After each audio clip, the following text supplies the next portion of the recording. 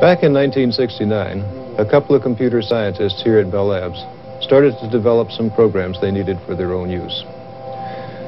What Ken Thompson and Dennis Ritchie started developing then has evolved into the UNIX operating system, which by now is widely used around the world.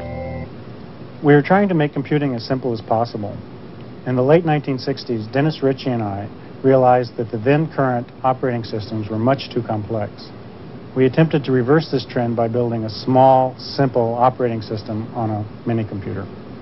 Well, what we wanted to preserve was not just a good programming environment in which to do programming, but a system around which a community could form, fellowship. We knew from experience that the essence of communal computing, as supplied by remote access time-sharing systems, is not just to type programs into a terminal instead of a key punch, but to encourage close communication.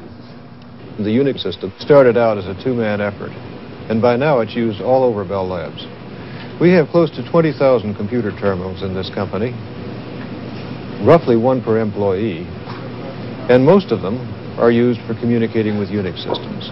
One of the main reasons the UNIX system is popular around here is because it provides graceful facilities for decomposing complex computing tasks into simple subtasks. The UNIX operating system is basically made up of three parts. The kernel, or operating system proper, is the part that manages the control of the machine and supervises scheduling of the various user programs. The shell, which is the name we give to the command interpreter, looks after the communication between the user and the system itself.